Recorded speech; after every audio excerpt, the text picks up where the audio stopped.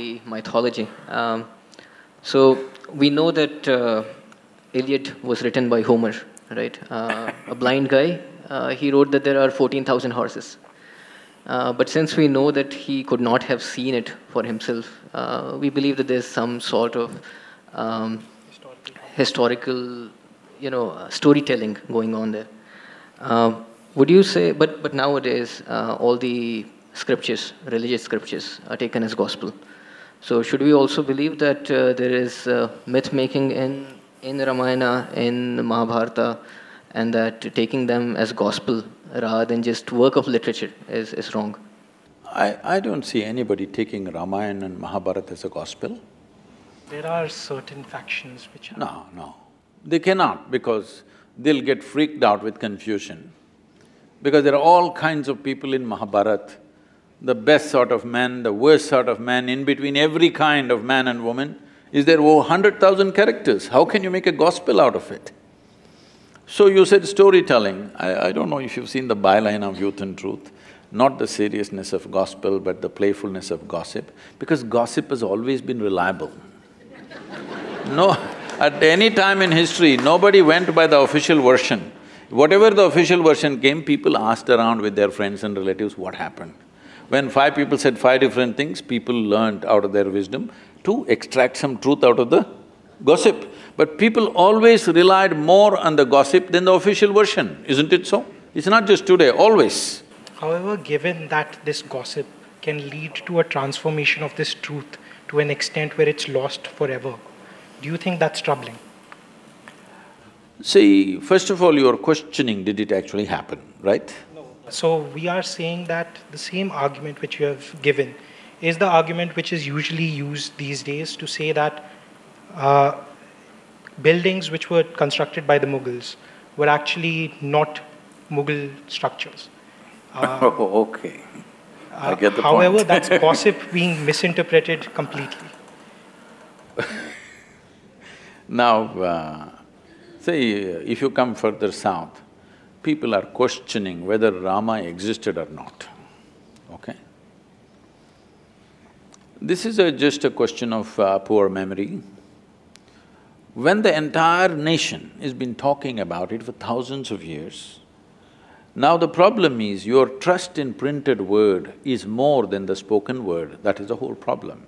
But you must understand, this is a oral culture. We always transmitted most significant things orally. You may think it's insignificant because it's not written, but anybody can write it down. People have written it down now it's a printed word. But now somebody questions, did Rama exist or not? Not in one place, in entire culture, when everybody is talking about the same story with minor variations here and there, it could not have been just made up by all the people. So I guess his point was also by bringing in the Iliad example the same, that the war on Troy did happen, but the fact that Homer says that 14,000 horses were there is clearly not truth. Maybe not. Maybe Ram did exist, but other facts which are… other things… See, we are after all Indians, we invented zero.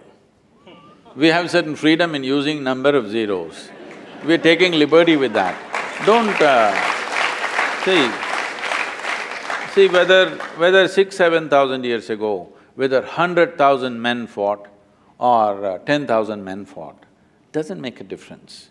The way the story is said in this country is not for its facts, but for its truth.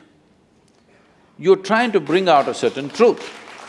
The fact of it, whether 100,000 men fought, 10,000 men fought, what does it matter? You don't have to manage that war today, it's over. So the important thing is, what is there for me to learn from that, all right? If that's a question mark, we can go ahead with that. I guess that was his point itself, that when you look at religious texts, as you would learn from… See, don't call them religious texts, this is nation's history. So let's say if you look at another piece of literature, you would derive learnings from it. Literature is different, history is different. Literature can be fiction. History is written in a dialectical way so that it's always relevant for you. I'm saying 6,000 years ago, whether a man existed or not, what's my problem? Unless he has something to contribute to my life today, isn't it? However, if history has been written and the facts of the history are not clear, then how See, this is what I'm saying. The fact is like this. Suppose 6,000 years ago, Rama had a wife whose name was not Sita. What's my problem? we are not questioning whether the name was… Not only the name, I'm saying, okay, he was not… his father's name was not that, it was something else. He was somebody else. What does it matter We to are me? even questioning the sequence of events over here. You can. How they… See, sequence of events also you can question, but what I'm asking is, a 6,000-year-old drama, if it got little mixed up, it is not your problem. The problem is just this, is there something for us to get from that? Sure. That's all the thing is. Now, why we are worshipping Rama in this country is, he's not a super success. He's a serial disaster, if you look at it. Yes.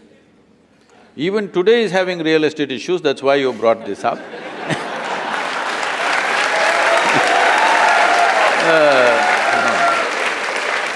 But it is not today alone, it's not today alone. Right from the beginning of his life, he is in trouble and trouble and trouble and trouble. See, he is rightfully a king. He is coronated at the age of 17 or 18. He marries a princess, and within 1 or 2 years, he's sent to the forest. They didn't go to the jungle for picnic. As some of the television serials are showing Rama, Sita doing all that. No, it is like, throwing him out of the kingdom from his power and everything. That itself would have shattered a man, but he settled down there.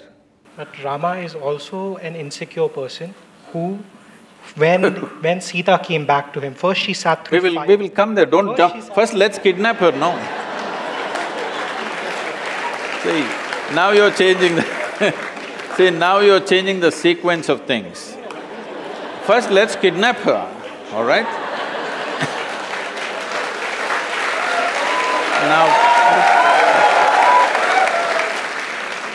Now the Sri Lankan people come and kidnap his wife and go away. After all, he is a king. If somebody steals his wife and takes her away some 3,000 kilometers down south, there's no GPS to even find out where is Sri Lanka, all right?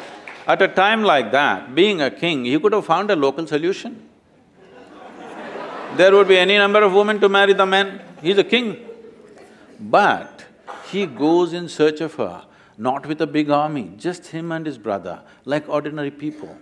If a man has to walk 3,000 kilometers down south, not knowing where she is, whether she is alive or dead or what's happened, then she must mean so much to him, yes or no?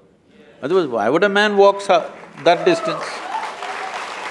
Now, he goes there, he forms a Tamil army, don't forget this and then there is a fight, kills hundreds of people, burns down a beautiful city, gets back his wife, comes and settles down. Before this, I will tell you, he goes for a year of penance in Himalayas. His brother asks, are you crazy? This man stole your wife and now you're doing penance for his death. He said he had 10 basic qualities, Ravana. Killing those 9, which were horrendous qualities, no penance for me, no repentance for that. But he was also a great devotee and I killed that also. So 1 year of penance the man goes for. This is not a And then he settles down and his wife is pregnant. You must understand, for a king, his wife is pregnant means it's not just about a child, it's a progeny for his empire and there are many things involved. No sonogram, so he doesn't know whether it's a girl or a boy or boys or girls or anything. But once again a political situation evolves where he has to send his wife to the forest, which you are saying is insecurity. Not that part. So we can even begin from the first point in which, after he rescues Sita, Sita has to sit through a fire to prove that she is pure. For whom? So that other people will accept her. Because Rama cared about how people saw him. Rama, when he came back, a random dhobi in your kingdom said that Sita, I am not like Ram, who will keep a woman in my house, who might have a child which is not mine. For this, Rama sends away Sita again to the forest. That is the insecurity you're talking about. At any point, Rama wanted his people to love him. No, let's come to this properly. Today in our country, there are many kinds of things. I'm asking you, do you want a leader for this nation who puts the people of this nation above his own family and his personal love? I'm asking you. Yes. Or do you want a Dhritarashtra, at any cost my son? You want a man who puts the citizens of this country above his family. This is not just another woman for him. He went and fought a battle for her, walked 3,000 kilometers. This is not just another woman. He is living for her, but still he sends her back to the jungle when she is pregnant, knowing fully well that it could be his future for this kingdom. And he's putting… See, it is not just about a dhobi, this is what your mistake… you're taking these things literally. When a dhobi said, what it is being said is ordinary people are talking like this. Ordinary people have no trust in the king, that he's just brought some woman from somewhere and he's made her our queen, because queen is seen as a mother to the nation. We don't want such a woman as our mother, that's what they're saying. She went and lived with some man somewhere. This is what the people of those times are saying. So if the king says, I don't care what you think, I love my wife and keep her, that would be not a good king, not a good administrator. So he is putting his people above somebody that he loves very, very dearly, and she's pregnant. It's not a small thing for him, it means a world. But still, he sends her to the jungle. This should be bowed down to, this is why we bow down to the man. No? Please say it. No, why? He has something to say, please. So there are different types of responsibilities of you as a person. As a king, there are different responsibilities, and as a human, as a family member, you have different responsibilities. Now you can't just throw away your wife and send her to a jungle. It's like just objectifying her. It's not treating her like another human who's pregnant, who will need different things, and have promised her different things. Well, then you're against Gautam Buddha, you're against Rama, everybody. But you need to understand this in the right context, that is, if this woman didn't mean anything to her, he wouldn't have traveled down to Sri Lanka, fought a battle and brought her back, isn't it?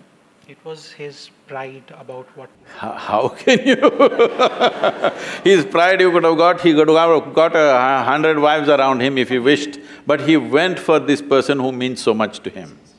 Moving on… No, you must see the words that he's uttered. You must see the words he uttered about Sita, what she means to him, how he cried to Lakshmana and what he said. Actions are way more important. Why are you reading all these evil intentions in his mind that he did not express anywhere? He did not express… With our words, we can say anything. See, as far as you are concerned, you know only what you read. You don't know anything else about his life, neither me nor you, all right?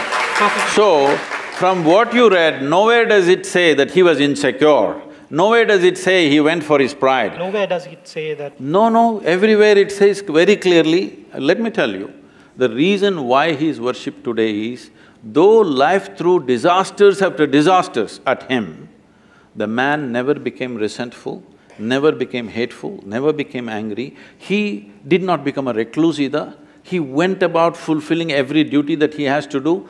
With a personal pain and grief that he is carrying all his life, the man went about doing the best he can do for his praja of the day. If this is being accused of being as pride and this,